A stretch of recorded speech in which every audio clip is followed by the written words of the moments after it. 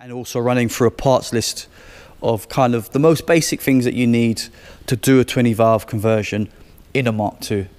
As far as the engine mounts are concerned, oh yes, and the brake servo is concerned. So dealing with all those kind of issues.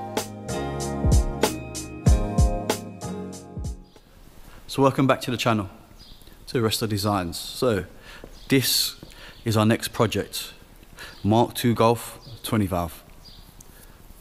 So this car is off a friend of mine, Steve at Mad VW in Southend. And this was on his trailer to go to the scrapyard. This was on its way to go to get crushed. And I fell in love with it. The reg, 6-digit plate, it's a G reg, which indicates that it's a latest car, 89, so it's a big bumper car. And the color, silver grey.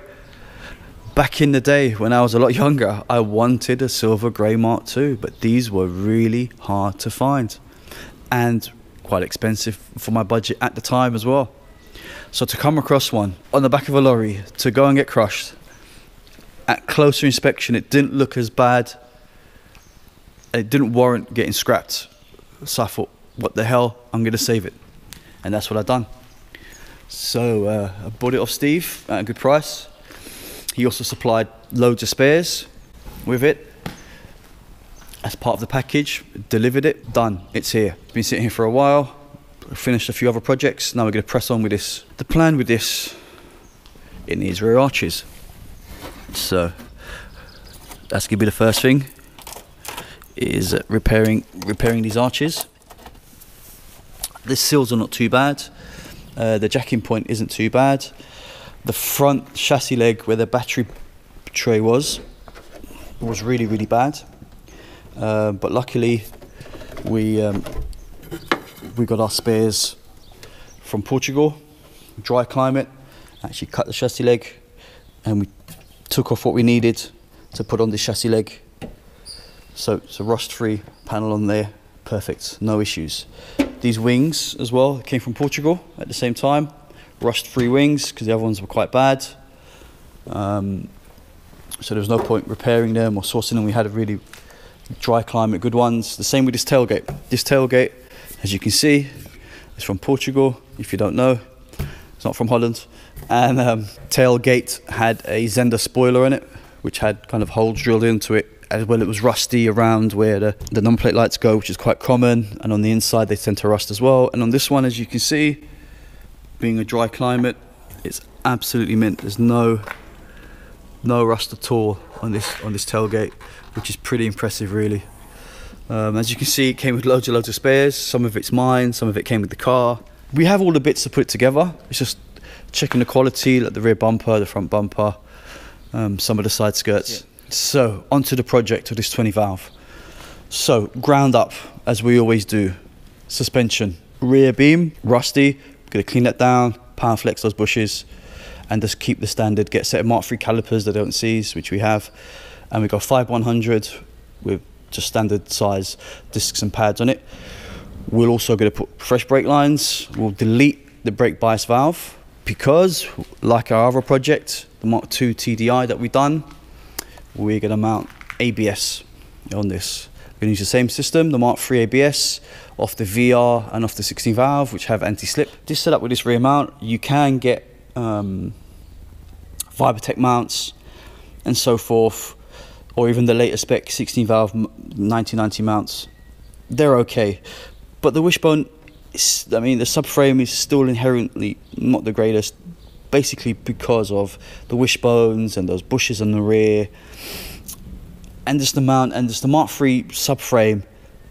It's an improvement, the mount wise, for resonation going into the car, and just for an old car, it just feels nice when it's a little bit quieter. It's got so much character. Just taking a bit of resonance out of it, it makes it even more enjoyable and pleasurable to drive.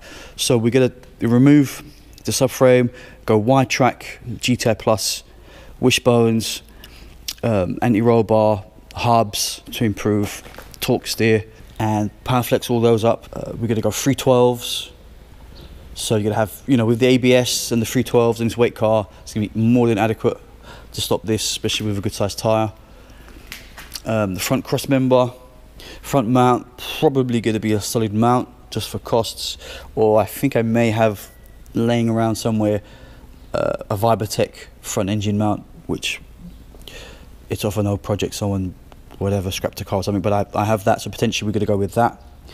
The bay, as you can see, has been painted already, so we're ready to kind of push on with this. This was done by Heart and Soul, who does most of our work for us here in the UK. So we're going to run the light loom, do this subframe, also the power steering. This is a Mark II power steering with the shorter arms, but we actually have a Mark III power steering rack, pipes, and pump, and uses the green stuff. So we're going to ditch this, which is probably as old as the car is, and just fit something that's just more reliable and just fresh into it there. So that's the kind of the base. We build it from the base up. Also, to go with the engine conversion, we've got a Mark III tank here with the straps. This is a 16 valve one. We'll put a Warbro in it, because even still 16 valve, the pump's still not good enough for the power figures we're going to be reaching. So we've got a Warbro to drop in there with the straps, put that on and change all the fuel lines. So we'll ditch the Mark II setup with the 2 pumps on this GTI and delete all of that. The engine now. The engine is a 20 valve turbo. It's off a Mark IV, engine code AUM, so it's the 150, small port. It has a set of rods in it, integrated engineering, set of rods to cope with what's been done. The mileage on it is 90,000, so it's really low mileage for the year. It's 2001. It has very little usage on it. It has a turbo manifold made by us, which on top of it sits a GT28RS, the super disco potato they call it. They're good for about 350 those turbos. This particular engine is running 322 with low torque, because it's got a more progressive kind of torque curve on it. The gearbox is really quite a nice gearbox. That's going to be going in this. It's a 6-speed, but it's a smaller O2S 6-speed. So it's an O2S 6-speed box with a hybrid with an O2J. So it's got the O2J bell housing for the Speedo and the Speedo drive, with a nice gear set that we've put in there. So all the other gears are short and close, and then 6th is just slightly taller than the original 5th would have been. So it gives you a nice bit of cruising as well as acceleration. So it's all round package. As well as that, gearbox also has a Quaife diff, perfect for this car. So yeah, we've been making up downpipes, 3-inch downpipe, 2.5-inch system, a forge intercooler probably. The engine will be running as standard management, so we will be showing you how to convert the loom, mount the clutch master cylinder on the inside for the hydraulic clutch on the gearbox. We'll run through that as well. The accelerator pedal, again, we'll run through that again. How to mount it, the best angle and stuff. You are quite limited, unfortunately, with the angle that sits, but it's pretty simple to do. Intercooler will be forge, downpipe, 3-inch downpipe, custom made with a 2.5-inch system, maybe 1 box, 2 boxes. The wheels we don't know yet, but they have to be 16s minimum because of the 312 brakes we're going to run, and crack on. So it's part 1, so keep an eye on this. We will be updating this over time and doing some how-tos on it as well as updating the projects. There will be kind of side how-tos on the wiring loom, and also running through a parts list of kind of the most basic things that you need to do a 20 valve conversion in a Mark II. As far as the engine mounts are concerned, oh yes, and the brake servo is concerned. So dealing with all those kind of issues.